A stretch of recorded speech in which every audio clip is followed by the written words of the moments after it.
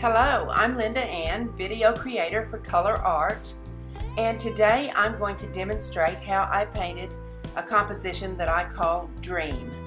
I used Radiant Rain, Shimmering Mist, Twinkling H2Os, and Silks Acrylic Glazes. I have a brand new stamp that I purchased recently, and it's rough on one side, of course, and smooth on the other side. I'm going to use this piece of mat board that's colored on one side and not on the other side to make a design. At my house, if anything doesn't eat, breathe, or move, it's going to get painted more than likely.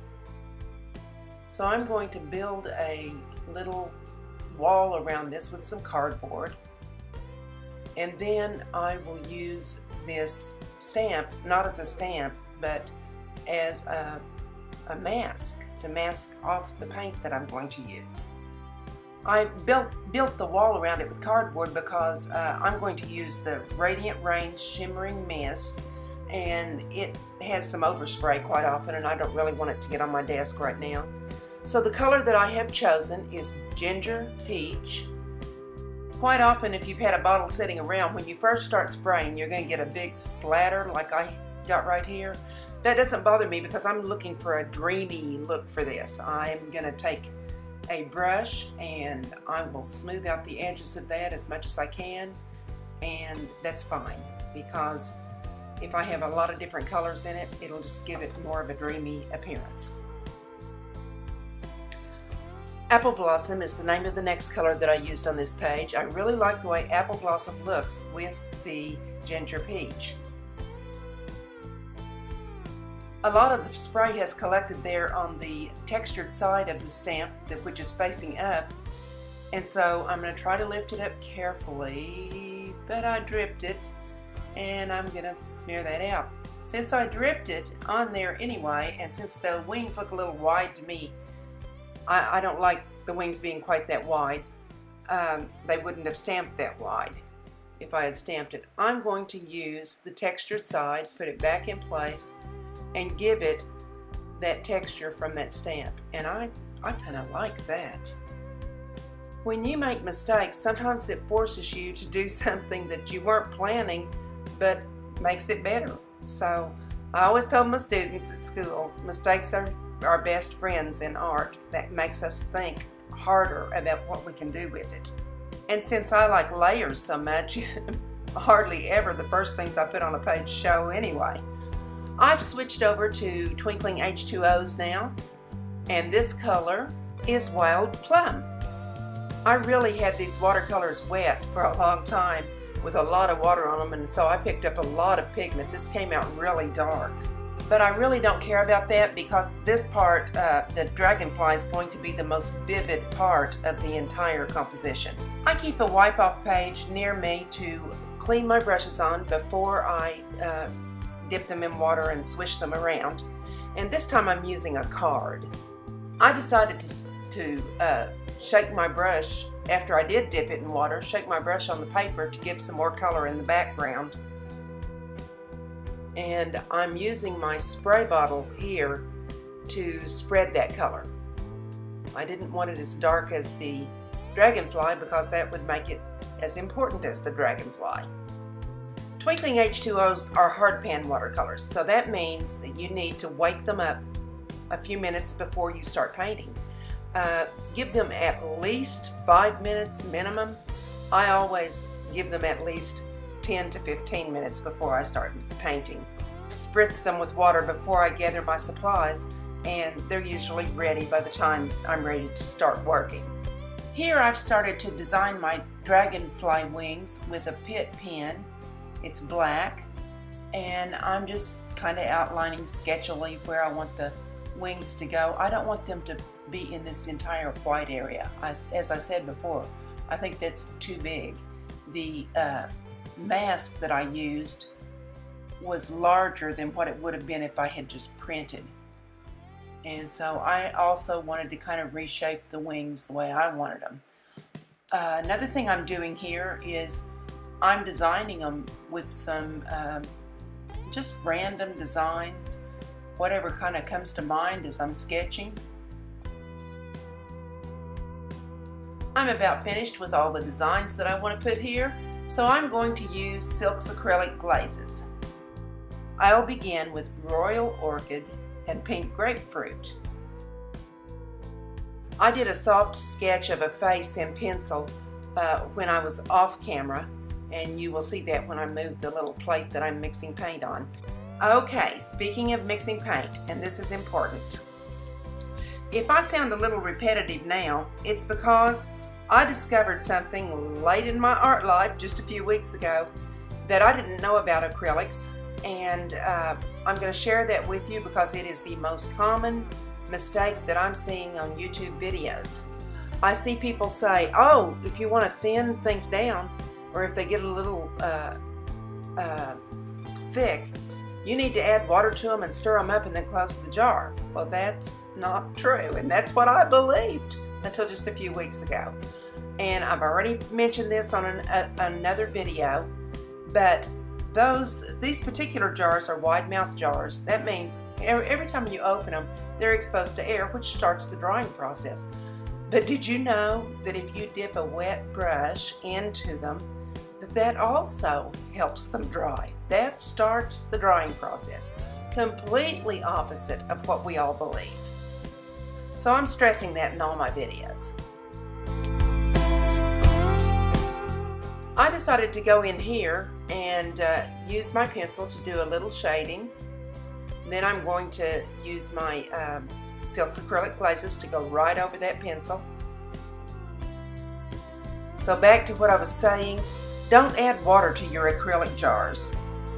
One of the things that I have started to do now is use a palette knife to dip out my paints because it's dry, and I put it on a plate, and then if I want to add water to it, that's fine because I'm going to be using them.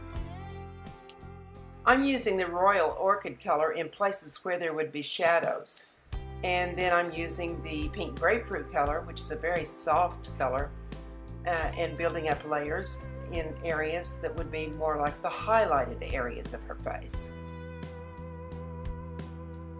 The upper lip is usually shadowed, and the lower lip usually catches more of the light and has highlights.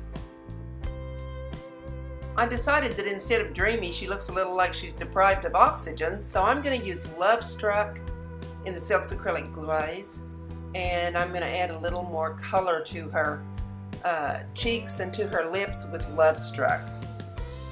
Love Struck is a color that has a lot of violet undertones to it, so it works nicely with this other color with the Royal Orchid. And here's an example where I added water to it to make it a softer color, but I want this to dry, so it's okay to add water to it. Silks, as their name indicates, Silks Acrylic Glazes, indicates that it is a glaze. It's going to be transparent. And so the nice thing about silks is they do dry so fast that you can just almost make layer after layer. By the time you put one on, it's almost dry and ready for the next one. And back to the little card to wipe off my extra colors, and these are making nice little flowers here. Flowers are always so easy. And a little more paint, softening it with my finger here and there.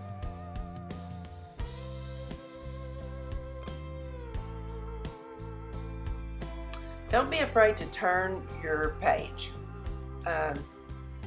When I do watercolors on video, I find it very difficult because quite often I'll tape it down to my table. But if you are working at home and you're not doing a video for someone, be sure that you can lift your page and turn it around and work that way.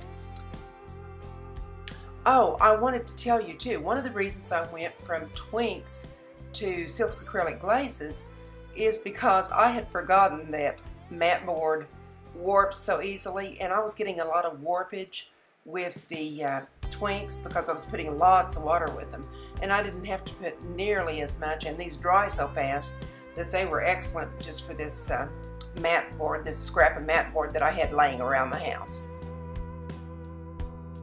I think my dragonfly wings need to come up a notch, so I'm using Mediterranean blue, And if you've watched any of my videos before, then you know that I can't hardly get away from a painting without putting something in it that has a turquoise color in it. So I'm going to sparkle these wings a bit with some turquoise, and I'll probably use several layers to get it to really come out, because you see this first layer is real soft. And so I'll paint this in where I want it, and then I'll go back and touch up with as many layers as I need to make it look the way I want it to look. And may she rest in peace, my poor second grade teacher would be very alarmed at what I'm doing, because I'm not particularly staying in the lines. I'm just dabbing the paint in the areas where I want it. And it goes outside the lines and inside the lines and over the other paint, and that's okay. I had a bit of an idea of how I wanted this particular composition to look before I started it, and when I do that, I always give myself permission not to go there. But kind of crazy to me, this time it almost worked. It's almost exactly what I had in mind. But if you stray from what's in your mind, go with the flow. Work with what's happening, because a lot of the time your right brain takes over and just does what's needed to be done. And then the little mistakes that happen here and there, and you solve them, then that helps make your work more creative also. The painting that I did right before this one, I think that I overworked it. It was a picture of a lady in a bonnet, and I definitely overworked that one. That's going to happen. You're going to have good days, bad days. You're going to have art that you love, art that you hate. I want to make a suggestion to you. Do not throw away the ones you hate. I know you don't want to look at them. Don't put them on your wall. Put them, date them, and put them away.